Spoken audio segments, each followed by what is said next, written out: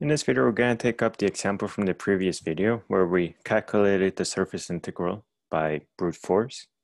In this one, we're going to show how we can use the divergence theorem to simplify our calculations.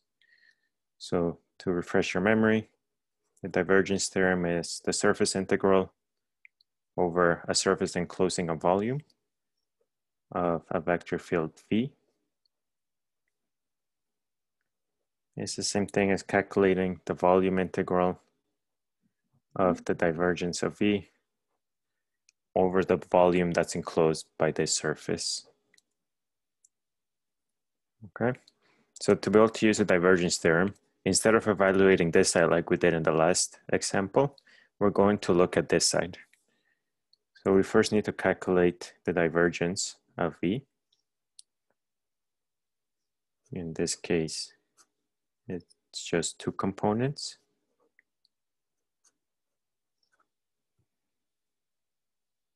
So it's just that. So this is the divergence, the partial derivative with respect to x of the x component of our vector field, which is 3x, plus the partial derivative of y of the y component of our vector field, which is 2y.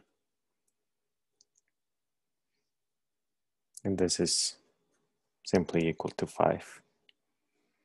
So this means that our surface integral is equal to the divergence we found was 5. It's a constant, so we can take it out of the integral, times the triple integral that's calculating the volume of the sphere. And this is very easy. We already calculated the volume of the sphere. This is 4 pi radius of your sphere cubed over 3.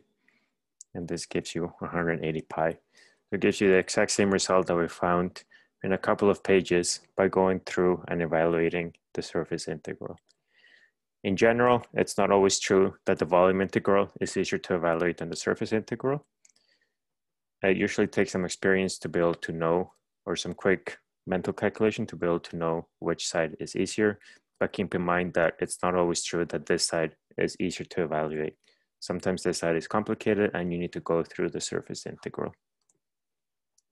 Okay, so this example showed that we can do in a couple of lines what took us to do a couple of pages by using the divergence theorem.